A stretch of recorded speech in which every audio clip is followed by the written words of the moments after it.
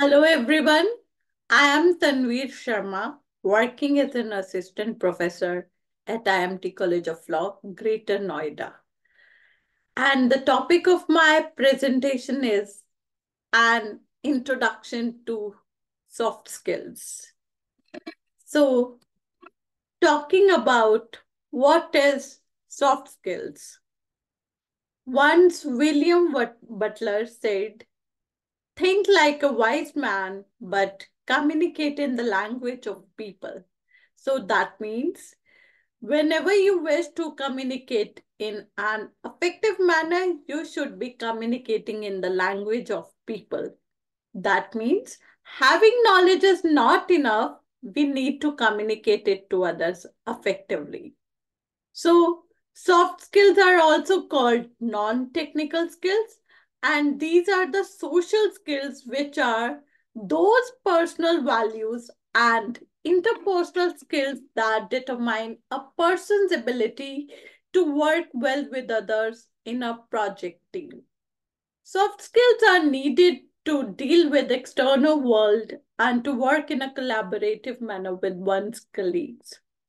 These skills include effective communication, leadership, and teamwork skills, demonstrating problem solving abilities, initiative and motivational skills, displaying honesty and strong work ethics. So, if we do talk about soft skills, that means there should be some abilities in you. Like you must be having confidence, you must be well in conversating with others, you must be having some leadership qualities and know how to solve the problems. And also, there should be some work ethics in you. Now, talking about types of soft skills. There are various components that comprise soft skills. Some are inborn, such as confidence, friendliness, and whether or not someone has a sociable nature or not, while others are skills that can be taught or improved upon. Those skills can be developed, such as the communication skill, organizational and social graces. A different set of social or soft skills is required for a specific type of nature of work. For our purpose, these may include the following, that is, communication skills, listening skills, presentation skills, interpersonal skills, team skills, leadership skills, etiquette, cross cultural skills, and language skills. Now, talking about the top 10 soft skills, first one is communication. So, the person should know how effectively he or she can communicate to the others. Then comes to the second point, that is self motivation. Third one is leadership. Fourth one is responsibility. Fifth one is teamwork. Sixth one is problem solving. Sixth one, that was problem solving, and the another one was decisiveness. Eighth one, ability to work under pressure and time management. Ninth one is flexibility, and the last one, that is the 10th one, is negotiation and conflict resolution. Now, talking about communication skills, the ability to communicate ideas to others effectively is an absolute essential requirement for career building. So the person should be able to know how to communicate with the others in an effective manner. So speaking clearly will allow effective verbal communication with others. How we speak is more influential to the person whom we are communicating with than what we actually say. So we should be careful about our body language and the tone of voice when we are talking. So communication is a two-way process. So therefore, listening is also a crucial point in this. Like listening is more than just hearing what is being said. Effective listening encourages others to listen to us and respond to what we say. So, while we are talking about the communication skills, listening skills are also vital, because when you are communicating, it is a two-way process. Like, you are hearing some words and trying to understand those words, which is called listening process. And that is the listening skill, due to which you are able to respond back to the person. So, the ability to present comprehensive written ideas will enable us to put forward documentation of our thoughts and is highly regarded skill. If we write so that misinterpretation must be minimized, we will find that people are far more receptive to our suggestions. So, effective communication skills are something everybody needs to possess. Verbal communication skills include a one to one interaction, presentation or public speaking ability, and good telephonic skills. Then, coming towards the written communication, which includes program writing, report writing, letter writing, and email etiquettes. That is, if we do talk about important communication skills, that include our active listening. Like, when you are hearing to the words, you are trying to understand with the help of your mind. You are trying to understand the words of the speaker and then responding back accordingly. So then, coming towards writing, that is the another important communication skill. Then speaking is also the important communication skill along with presentation, that means presenting, and empathy. Moving towards self motivation. So, self motivation is, in its simplest form, is the force that drives you to do things. So, it's the drive you have to work towards your goals, to put effort into self development, and to achieve personal fulfillment. It's important to note here that self motivation is generally driven by intrinsic motivation, a kind of motivation that comes from sincerely wanting to achieve and desiring the inherent rewards associated with it. Self motivation can also be driven by extrinsic motivation, the drive to achieve that comes from wanting external rewards like money, power, status, or recognition. Although it is clear that intrinsic motivation is usually a more effective and fulfilling desire. So, if we do talk about self motivation, this means the person is motivated by self. That can be intrinsic or extrinsic way. In intrinsic way, the person is internally motivated by desiring some rewards which are inherently associated with it. When it is about extrinsic motivation, that means there are some external rewards which are associated with it, like money and status, etc. Now, coming towards leadership, effective leaders apply these skills to interact with and inspire their teams openly and honestly. As you develop in your career, it is important to develop your soft skills so that you can increase your opportunities for advancement into leadership roles. Motivating and inspiring others are key indicators of strong leadership. Like, if the person is a leader, he or she will definitely be motivating the other team members to work in a smooth manner. So leading a group or a team of co-workers means motivating them and providing inspiration. Leaders who are passionate and share that passion with their teams have a higher chance of maintaining employee morale, increasing productivity, and improving performance. So, if a leader is sincerely putting efforts and fulfilling the responsibility, he or she will be able to increase the productivity of the whole team by boosting the confidence of others. Now, talking about responsibility. Being responsible brings a sense of discipline in an individual. It makes you more confident. Your problem solving skills are enhanced, helps improve your decision making ability. You happen to be more optimistic, you become a role model for your friends, colleagues, children, etc. When you realize your responsibility, it becomes easier to gain the respect of the people and to take a decent place in society. So, if the person is able to carry some responsibility, that responsibility makes the person more disciplined, confident, and helps the person to boost his or her confidence in an optimistic manner. So that person can be the role model for the others.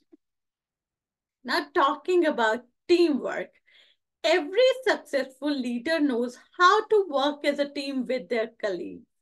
Collaborating and sharing ideas, contributing to a common cause, and helping teammates achieve success are common teamwork skills that effective leadership depends upon. Behind every genius is a team, said by Murphy.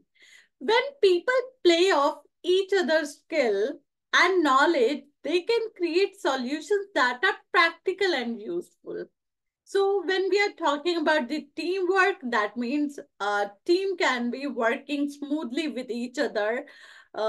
If the people are communicating in an effective manner, if the members of the team are sharing ideas with each other and they are trying to work in a collaborative manner. So teamwork enhances personal growth. There may be no I in team, but being part of a team can help you grow by sharing information and essentially cross training each other. Each individual member of the team can flourish, said by Murphy.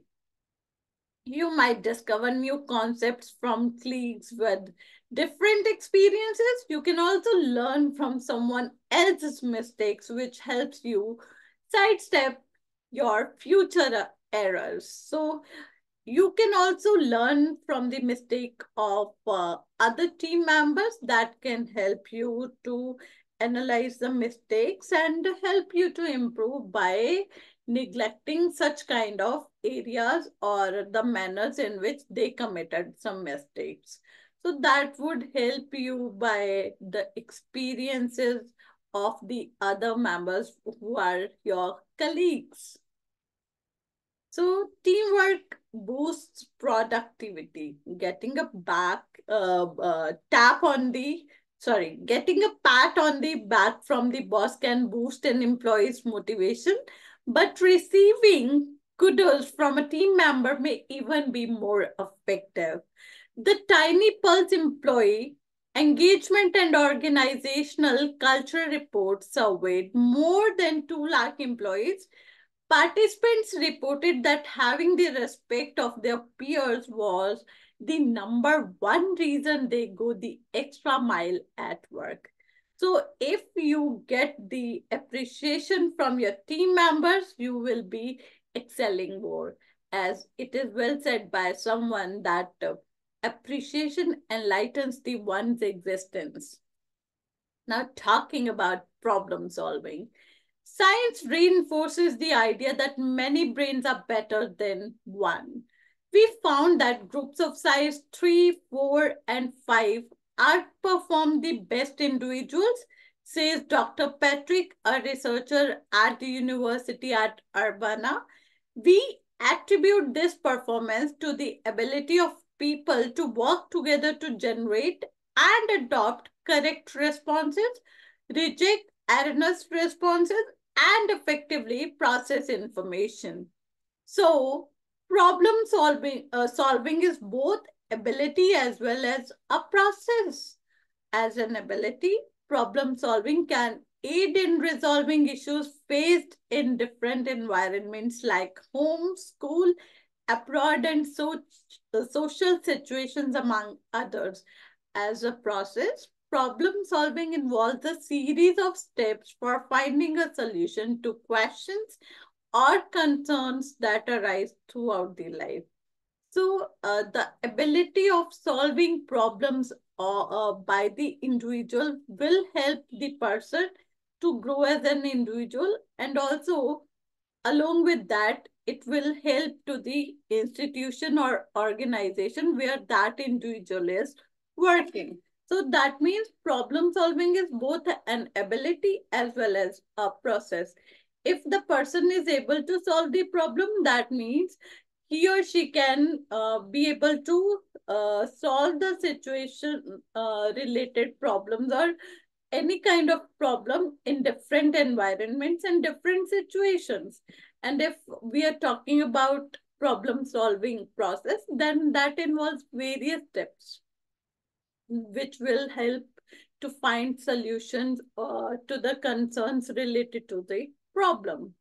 Now, talking about decisiveness, the ability to make decisions is a valuable leadership trait, and it demonstrates your capacity to think objectively and weigh different options. In addition, your aptitude to make a quick decision can help establish a strong bond of trust with other employees that can strengthen your company's culture. So, decisiveness is a soft skill that helps professionals make important and timely decisions about work related activities. Managers need to be decisive in order to make quick decisions about hiring, task delegation, employee ideas, or deadline dates. This helps provide a sense of direction and authority to work activities, and also helps ensure managers maintain the productivity of their departments. So the decision making activity is very valuable for carrying a smooth functioning of the institute. Now, talking about the ability to work under pressure and time management.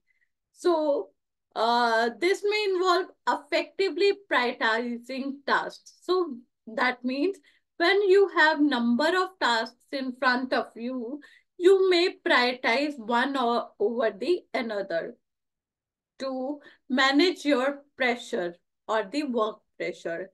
Then organizing work, that means you should know how to organize your work systematically to work smoothly.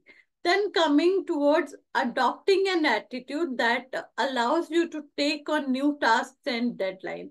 That means your attitude should be in such a manner that you should know how to handle the new tasks and how to meet the deadlines.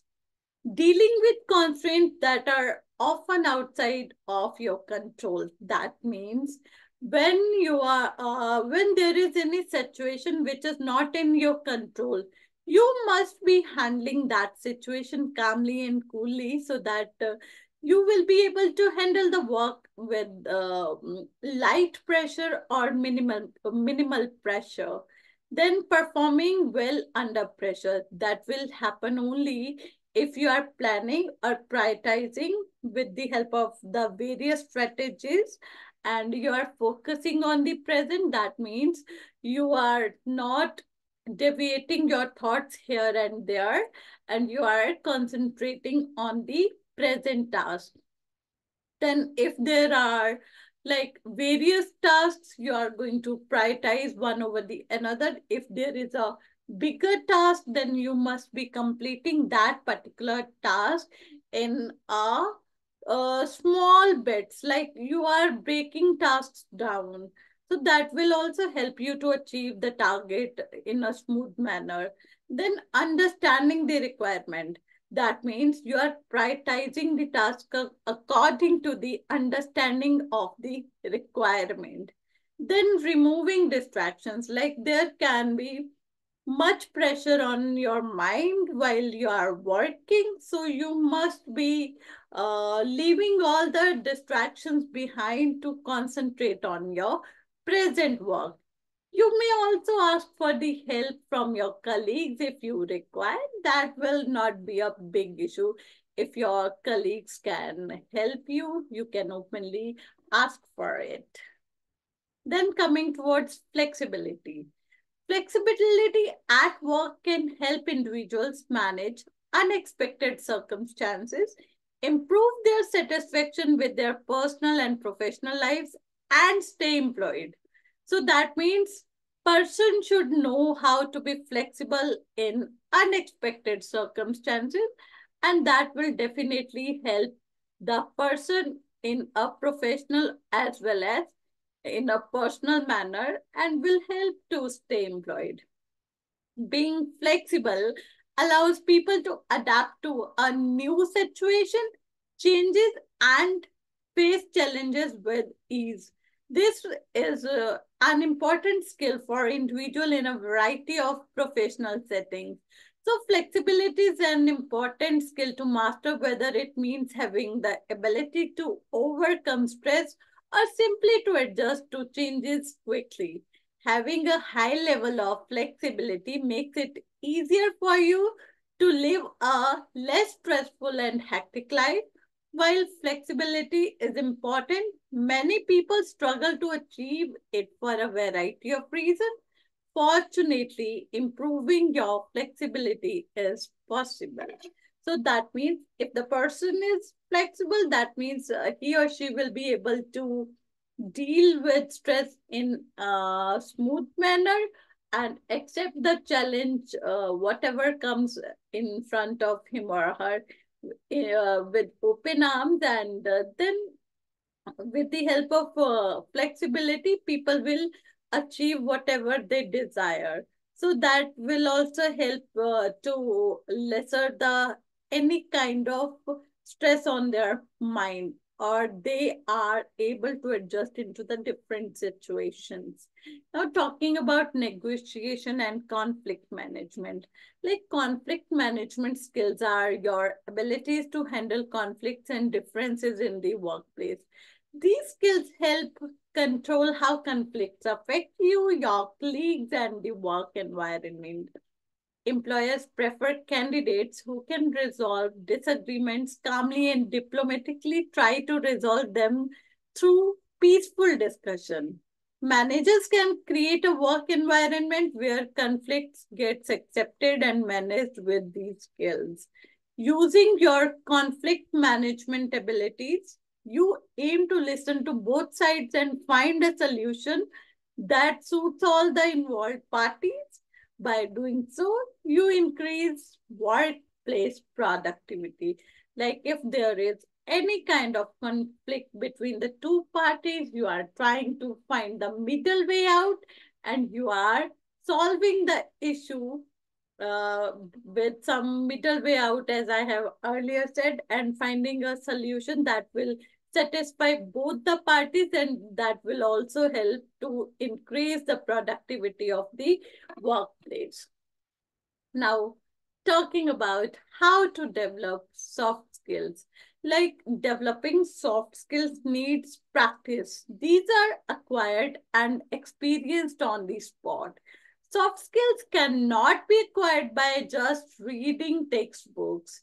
The soft skills we gain equip us to excel in our academic and professional life and in our personal life. It is a continuous learning process. So development of soft skills has two parts. One part involves developing attitudes and attributes, and the other part involves fine tuning communication skills to express attitudes, ideas, and thoughts. Perfect integration of ideas and attitudes with appropriate communication skills in oral, written, and non-verbal areas is necessary for successful work. Attitudes and skills are integral to soft skills. each one influences and complements the other. Like if there is the requirement of hard skill in which you know the computer, you do have your subject knowledge, and to smoothly stay in the system for the longer time period, you should also be having soft skill with yourself. So that means we should be talking about the integral part of attitude along with the skills such as soft skill. So that means each one influences and complements the other with the help of soft skill. Now, talking about hard skills versus soft skills. As I have earlier told, that hard skills are those technical procedures or tools related to our field. Examples include workplace productivity tools, computer protocols. These skills are typically easy to observe, quantify, and measure. By contrast, soft skills are typically hard to observe, quantify, and measure. So soft skills complement hard skills, which are technical requirements. Soft skills are as vital, if not more important than traditional hard skills at our workplace. So now I'm talking about the importance of soft skills. They indicate longevity.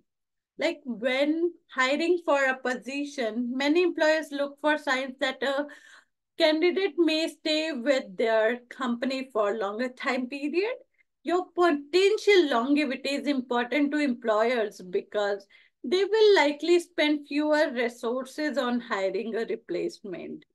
Then soft skills like conflict resolution, commitment, and motivation can make you a long-term asset to employers. Your work ethic and professionalism are other important indicator of longevity for a job, which can help you distinguish yourself from other candidates for a position. These skills also help measure teamwork. If you're applying for a position as a part of team, the hiring manager may evaluate your application partly based on how well you can work within a group. Employers use soft skills to measure your teamwork and communication abilities. During an interview, you may discuss how you handle conflict within a group setting or between two employees, especially if you are applying for manager role. Being able to manage conflict requires the ability to place yourself in the individual's shoes and understand both sides in an unbiased way. Demonstrating your teamwork skills shows employers you can be an asset to others in the workplace. To appeal to an employer's goals of finding a great team member, list of skills like flexibility and active listening on your resume. Sorry. These skills help maintain relationships. Soft skills not only support your workplace relationships, but also determine your success in working with clients and business partners. Employers seeks employees they can trust to represent the company in a professional and friendly way. So this can also help your career growth potential by maintaining relationships in your organization. If people generally are able to get along with you, you may be more likely to earn a raise because management knows you can work well with others.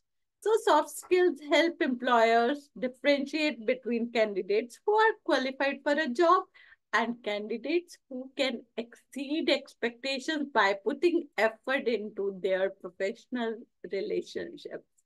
Some skills, such as good customer service, can be valuable in many positions, regardless of the company or industry. So, your skills, like soft skills, are helping you to build your professional relationships also. They can also help you to grow your network. Like these are the critical for creating and growing your network and making professional contacts in the workplace. Professionals with Excellent soft skills have a crucial attitude that allows them to pursue professional leads and develop industry knowledge quickly. Employers rely on people with a strong professional network to help them make business connections, provide professional development, and even make hiring decisions. Your employer may value your opinions and ideas more highly if your network is valuable to a company.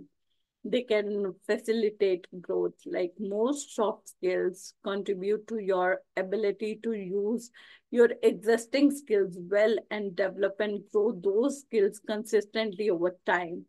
Accepting and implementing constructive feedback is a valuable soft skill that can help you improve your productivity and quality of work. So, feedbacks are always vital in that context. Employers also want to hire people who consistently look for ways to take the initiative to improve their skill set.